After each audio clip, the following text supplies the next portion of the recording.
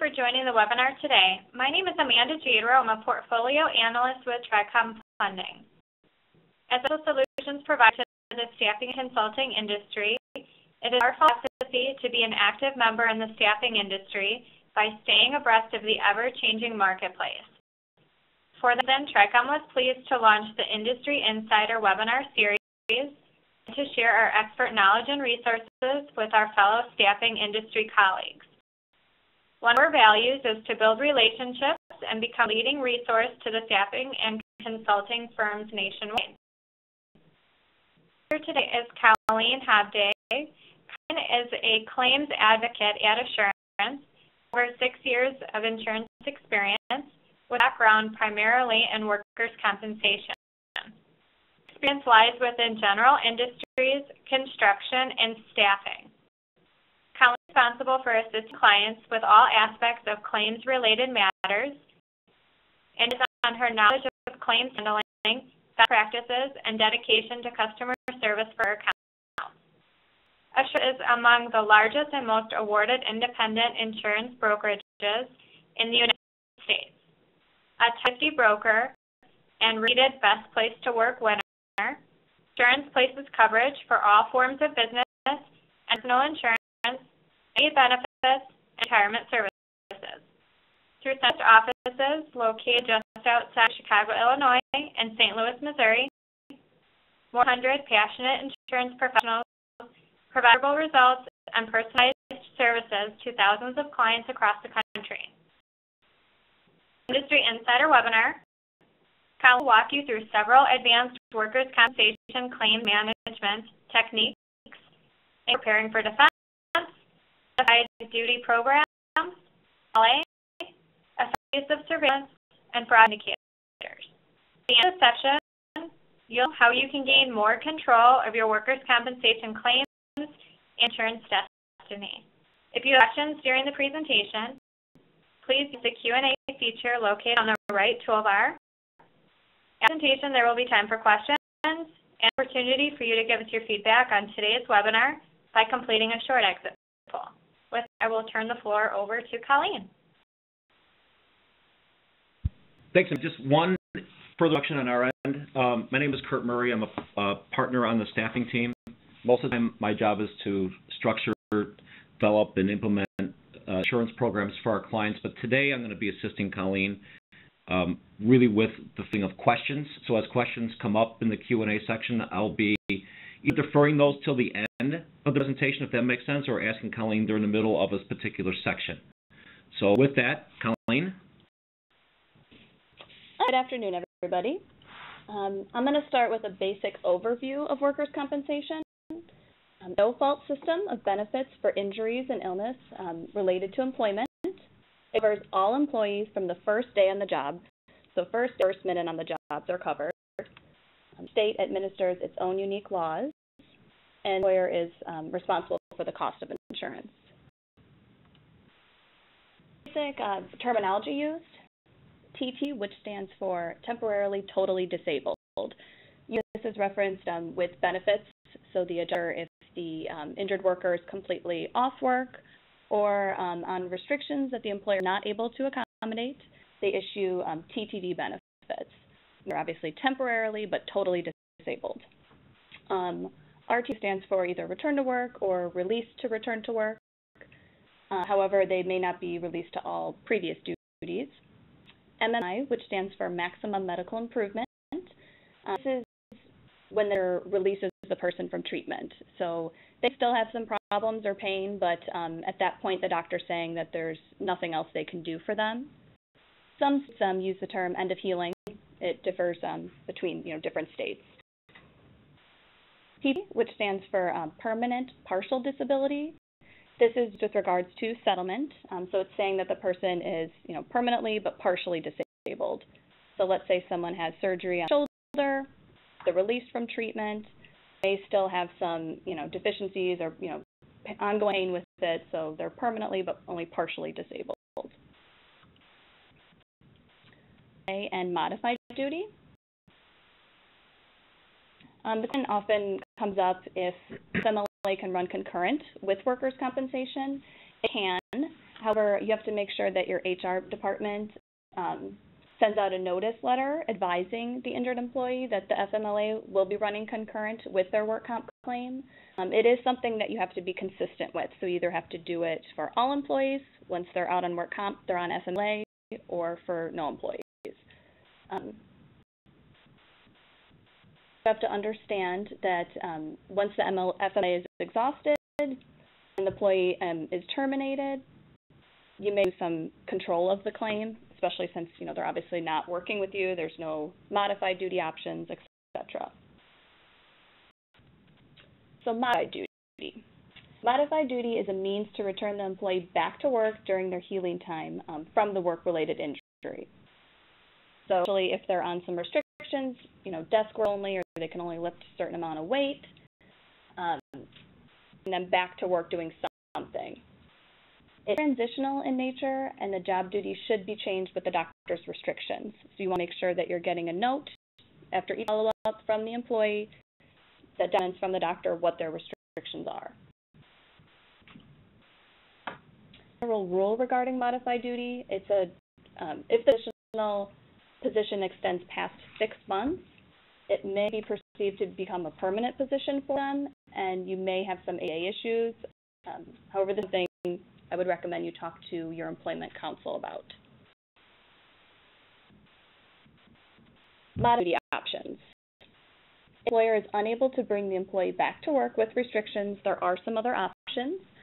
There are vendors out there that will find work for the employee within their current restrictions.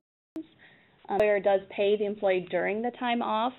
A lot of the vendors will find work for them at a not-for-profit agency, doing volunteer work, charity work, just something they can do to get them in a routine, get them out of the house, make them get up, get dressed, talk to people, and just have them so they feel like they're doing something, they're involved in something.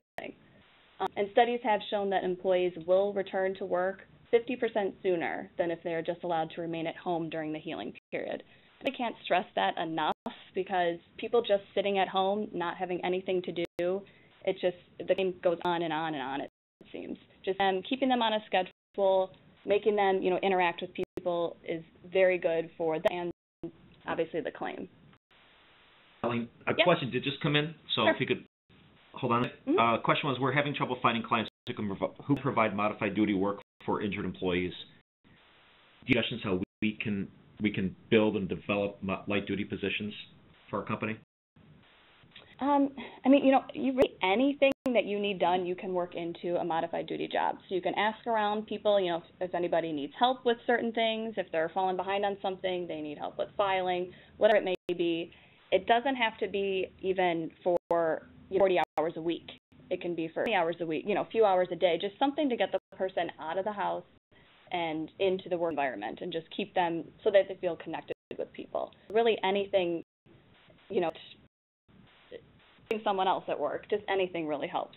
What would happen with the reimbursement for the employee's lost time if, say, that you were able to find light duty work for 20 hours and typically work 40 hours? How would that, who would for that differential? The carrier would pay that differential. If it's a set amount, let's say they're only working 2 hours, they can just issue the checks weekly. If it might vary, then you or the injured worker can submit their pay stub for that week to the employer, or to the carrier, sorry, and then they issue, it's usually 2/3 of the difference that issue to them. So if, for example, the agency had a higher compensated employee making, say, $20 an hour, but they're putting them in a menial task in the office that normally would warrant a mid-wage, $7 or $8 an hour, can that be accommodated? Yeah, it would be accommodated as well. And then who pays that wage differential? Again, that would be the carrier paying the wage differential. So really just anything you can, just to get in the office, it makes a huge difference over the life of the claim. It really does. Okay. Surveillance and independent medical exams. Some pros and cons of surveillance. So when to request it. You need to realize that surveillance is costly and should not be overused. Or if the carrier, objects to it or doesn't want to go through with it, and you really think that it's something that would be helpful, you can always contact your claims advocate and discuss, rationale for that, and then they can go back to the adjuster to discuss further. If you have reason to believe that the employee may be working on their own home or doing side jobs for someone else, is something that happens a lot. You might have their own landscaping business or do something on the side. They're a carpenter. If you know that kind of stuff, it's really important to let the adjuster know that information because that helps when you go to do surveillance. If the medical records state that the employee continues to use aids to assist in movement, but sometimes you have them come into their actual location to pick up their check, and if you notice that using crutches or the cane, or they seem to be doing just fine, that's also a bit of a red flag there.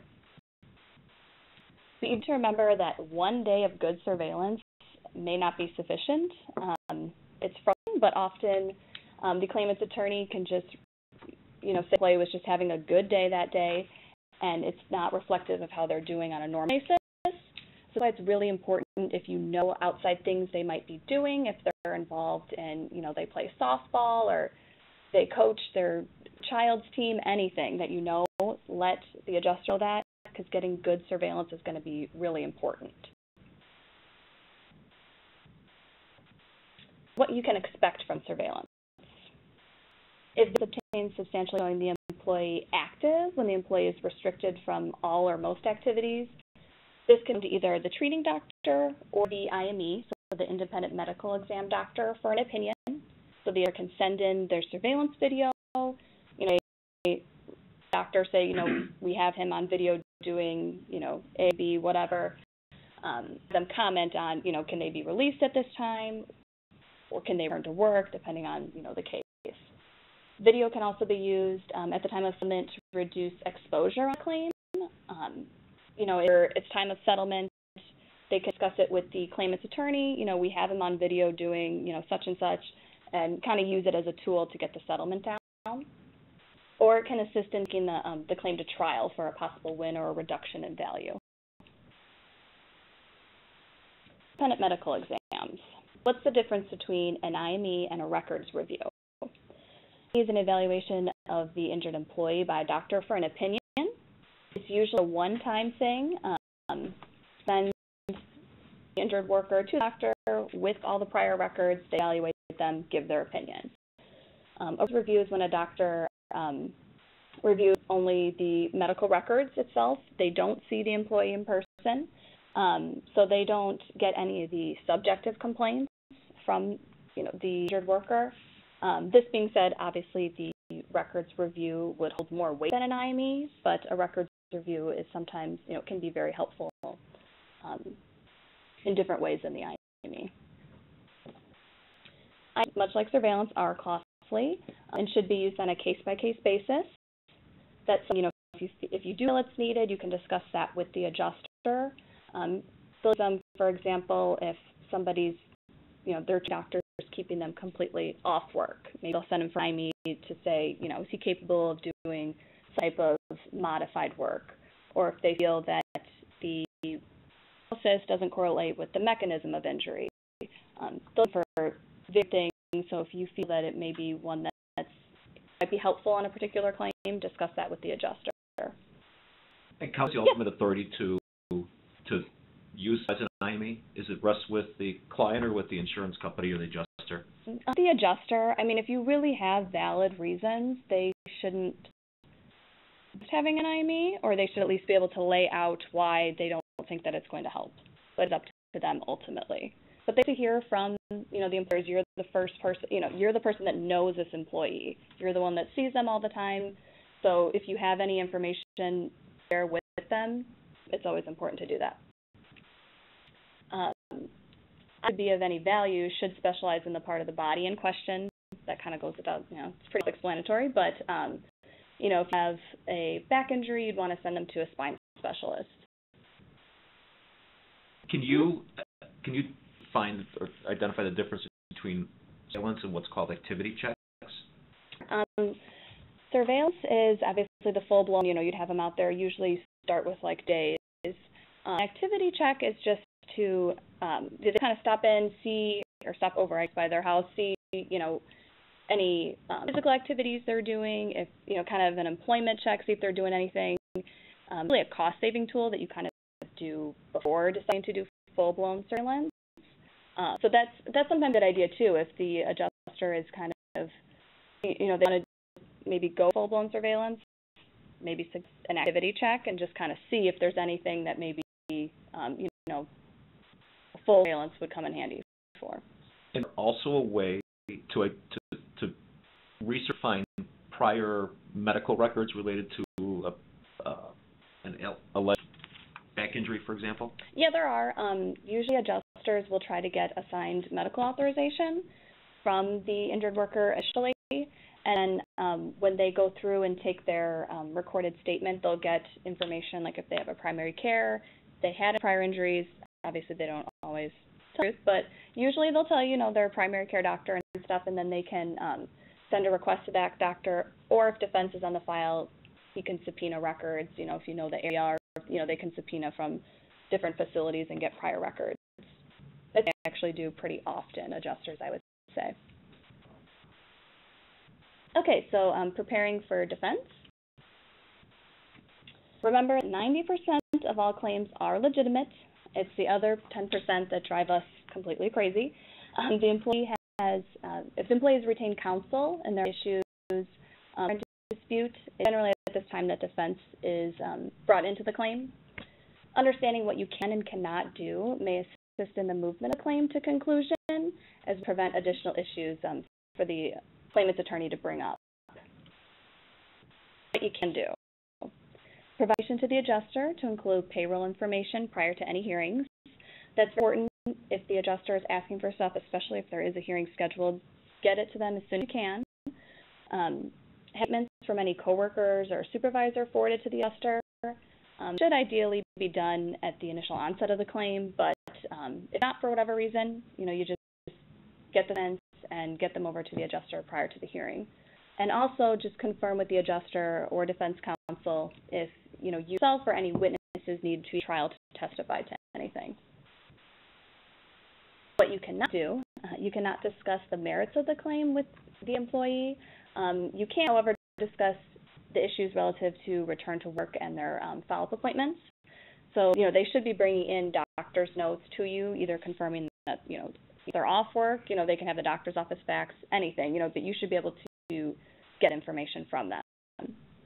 The state of Illinois in particular, with regards to depositions, you cannot take depositions of the injured worker. However, they are allowed of the doctor, voc expert, etc. That does vary a lot by state, so that's something to talk to your adjuster about or defense counsel about. And red flag indicators. You might think, the accident never happened at all.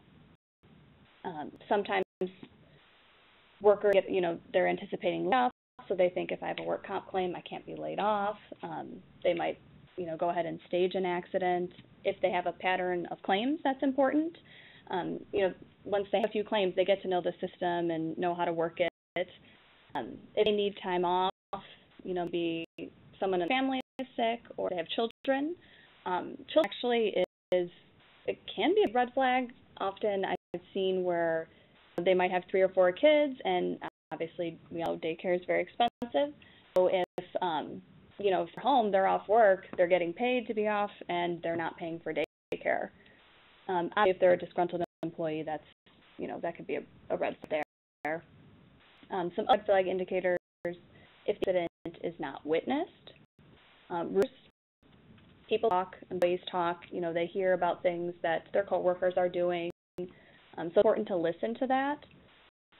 If it occurs in an area where the employee has no business being in the first place, if they're injured on the dock and there's absolutely no reason for them to be out there, that's, a red flag.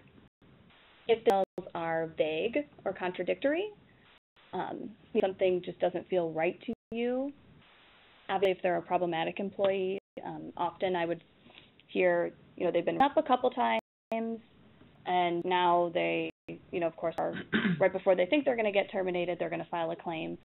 Or even as they're being terminated, I've heard that a lot. They will, so I hurt my knee 2 months ago, so they report it as they're being terminated. If they refuse to follow company procedures or fill out an accident report, that's a red flag. Indicators of no injury, if it's an unwitnessed accident, or if it's witnessed by, friends that are coworkers. Ambiguous, so the details are frequently changing.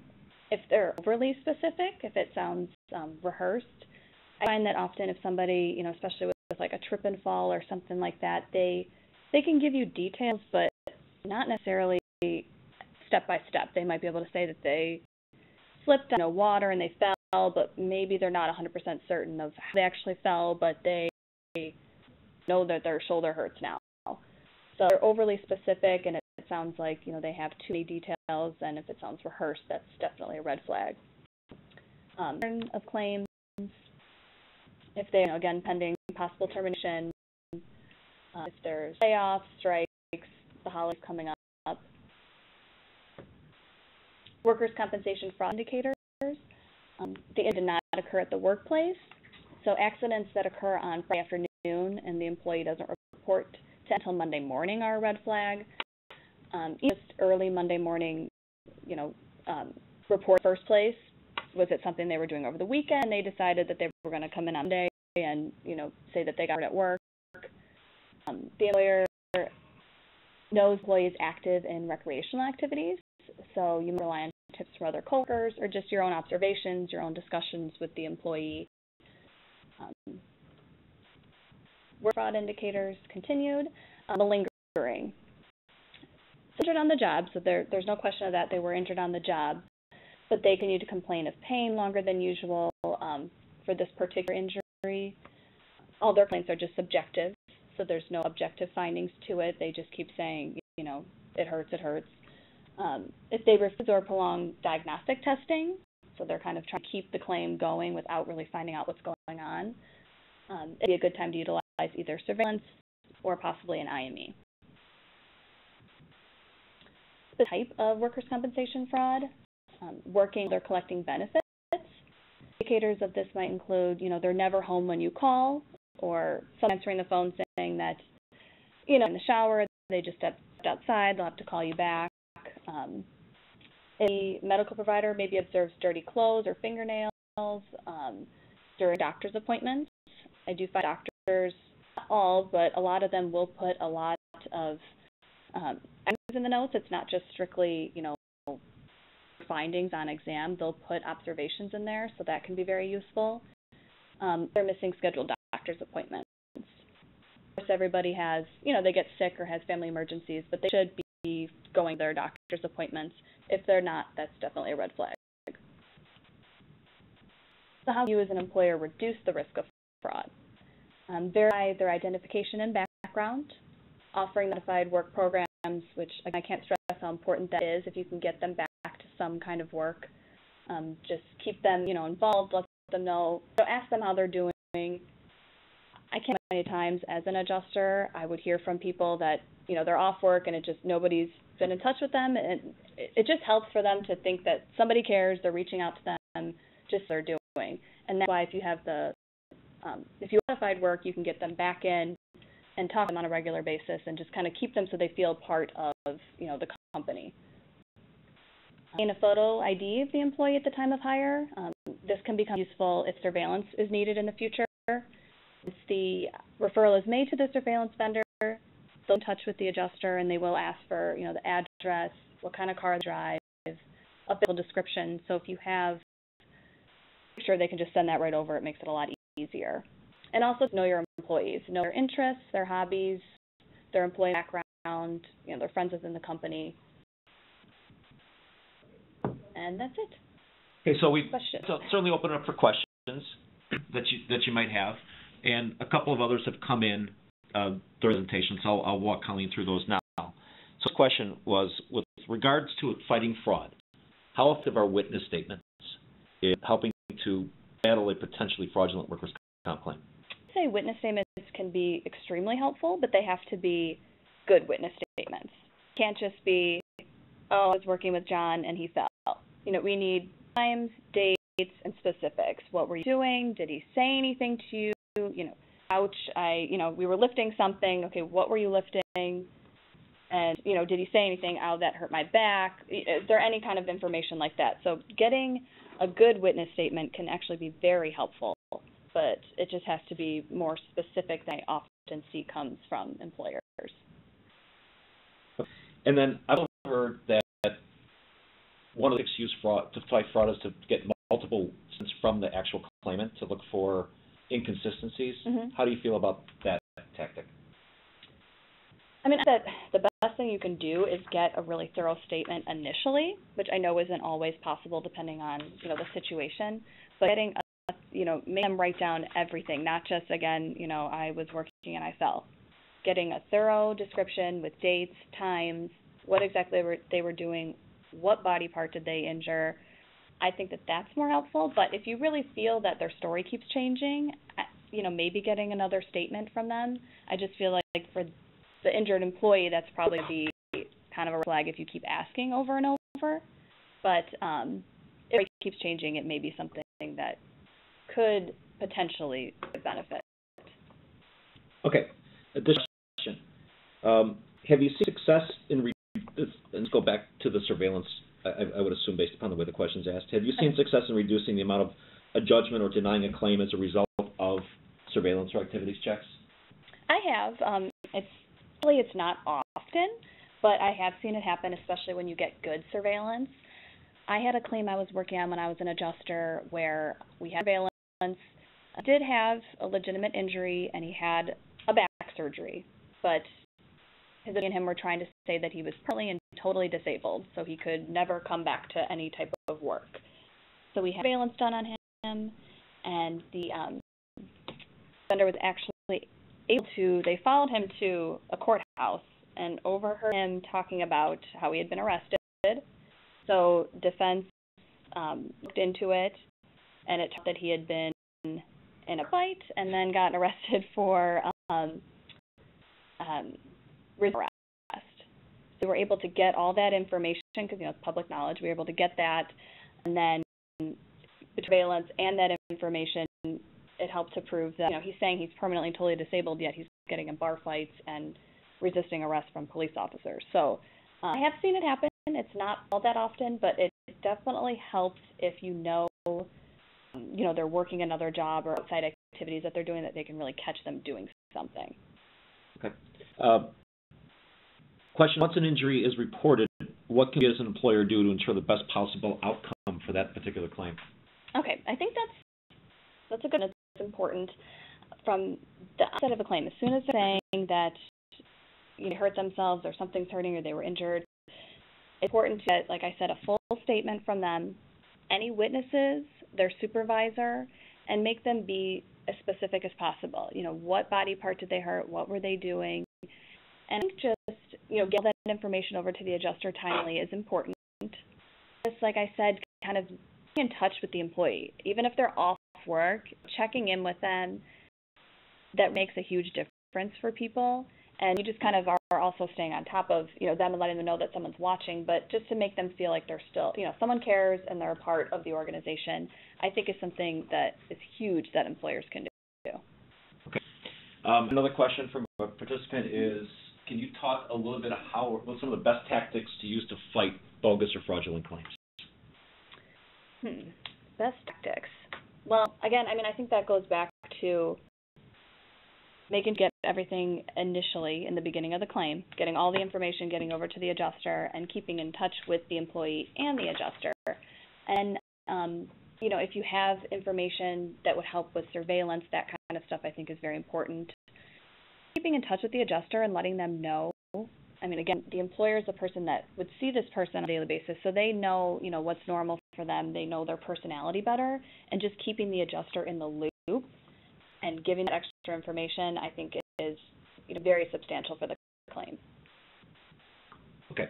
Would you also then be an advocate for fighting fraud claims of taking multiple witness statements and potentially, witness statements, potential multiple statements too from the link to that immediate need that happens immediately after the claim occurs. Right. And if that's refused or delayed, then that's a fraud indicator as well. Right, definitely. Let the adjuster adjuster in the loop is important. So yeah, that's a good point with the post-accident drug screen, letting the adjuster know if they refuse to do it or if they fail it, keeping them in the loop on that. But that's also a good, which I think most employers have that in place. But okay. That does it for the incoming questions. So we'd like to thank all participants for their time today. We'll leave the floor open for another couple seconds to see if any additional questions do come in. Otherwise, we'll turn this back over to Amanda. I do have a question that came in. When do you feel the staffing company should be represented by its own counsel? We've seen situations where we feel a claim is fraud and the insurance company wants to sell, and we disagree with both parties.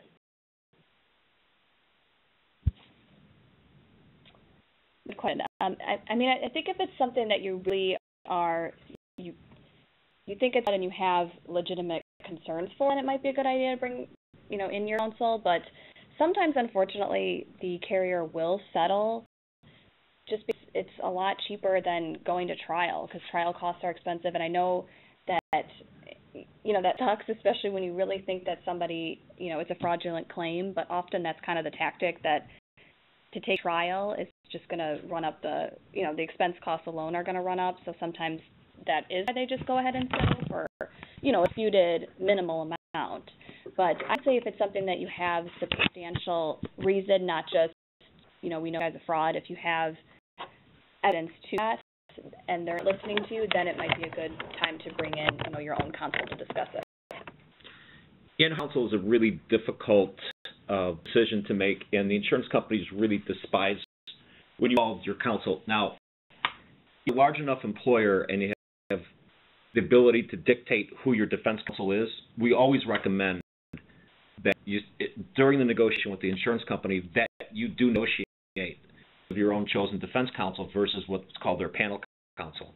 In many cases, it's an attorney that you're familiar with, immunity, somebody that knows your business and knows your employee better than what the panel counsel would be from the insurance carrier. So we would say that during the negotiation phase with the insurance company, it's imperative that that is brought up at that point.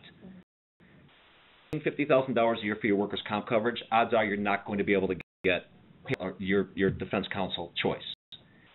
If you pay a couple $100,000 a year, there's a better chance. And certainly once you're up and taking risk in your program, like on a large deductible or a retroactive program, then you usually do have the ability to dictate who your defense counsel is, and you don't have to use the insurance company's defense. That's the best way, is just deal it up front so that you don't have their attorneys involved and you're using your own chosen counsel. That answers that question. I do have a couple of additional questions that came in. So this one is, we have several workers' comp cases that seem to be going on forever because a medical center seems to be assisting the employees with getting additional visits and follow-up treatments, even though the original injury was very minor. It's a pattern with most of our open claims. What's your advice on this? Should we change or cancel our agreement with this medical, with the clinic, or will this most likely continue no matter who we use as our medical center or send injured employees to? Lengthy answer, most likely. It's an interesting question. I guess if you really feel that this clinic is, because there are clinics out there that will run costs because they know it's work comp, so they'll get paid for it. So if you really feel like it is the clinic, then I would maybe think about terminating your, contract with them. Otherwise, I definitely think it's something I'm sure you talk to the adjusters about. But again, that's where that really comes in handy, and cutting off the treatment. If you really feel that, it's just going on and on, it's not necessary, that should be something that the adjuster is doing. I feel very strongly that you should interview all of your clinics that you're using. And if you have a large concentration of employees in a particular area and you can choose which immediate clinic that you can use for workers' treatment, go with one that's treating your employees in the see them treated and is more employee-centric than employee-centric. So if you're in a more populated area and you have choices, then absolutely cut off that clinic, go find somebody who can, and interview them. You have every right to talk to that clinic and that management about what their view is related to treating workers' comp injuries, because you will find those that are very employer-centric. versus those that are employee-centric, it can make a huge difference in the cost of the claim. Most of the insurance companies will have online a list of clinics that they have offered. We don't always agree with using one of those. You may see some immediate cost savings because they've got negotiated PPO discounts, but it may not ultimately be the best case for you long term. Because it's a company chosen clinic still may not be the best option. Also, I think important too, related to return to work, that the doctors at the clinic understand what your return to work and light duty capabilities are. So that if you get a physician in your office and they can see what your light duty opportunities are, they'll be more inclined to release people to light duty, knowing that you can fill certain restrictions. So another part of the discussions with the clinics themselves. And Colleen? And I agree, and I think definitely getting a doctor in that can look at your facility and letting them know if you do have modified work that you have it, because often injured workers will go in, to their doctor or clinic and say that there isn't any, modified duty. Sometimes they're lying. Sometimes they just don't know that there is. So that's important to communicate with whatever, clinic or facility that you're using. Another question came in. Is there anything that can be done with a claimant when a claimant fails a drug test? We had a situation where the employee was terminated and a few days later filed a claim. It was never reported during his tenure. Fortunately, that varies jurisdiction a lot. So that would be something I would talk with the adjuster about or defense counsel. But often, just failing a drug screen does not mean that their claim be denied. I haven't really seen that very much, to be honest, especially depending on what the drug screen is positive for. It test positive for, marijuana on their system. When did they use it? Were they under the influence at that time? There's just too much. Usually it has to be that they were, so significantly impaired that there was other cause of the injury, but basically the substance, which is unfortunate and frustrating, I realize that. But again, it does vary by jurisdiction, the law with regards to that. So that's something I would definitely talk to defense counsel and or your adjuster about. Yeah, in my experience, it's extremely difficult to get a claim denied based on the fact that an employee failed a drug test. What we typically find is that the drugs or the alcohol use has to be the proximate cause of the accident. So the accident would not have occurred in the absence of the influence of the alcohol or drugs. And it's a really difficult standard to maintain and prove. So, another thing that we can use to document and fight the claim with, but as a sole basis of denying the claim, we really it's for that purpose. Very rarely. It's frustrating. I can understand that, but it's very hard defense to use. Okay. I think that does it for questions. Else anything else has come in on your end, Amanda? We'll turn it over to you. Thank you. Well, I'd like to thank our presenters today, Colleen and Kurt, for sharing their information and knowledge on workers' comp claims management. We will have a recording available on our website at www.tricom.com/resources. Should you have any questions or would like additional information, please feel free to contact either of us directly. The contact information is up on the screen. Thank you so much for your participation in the webinar today and for all your great questions. Watch for information on our next webinar session, which will be held December 12th on preparing for year-end. Thank you very much.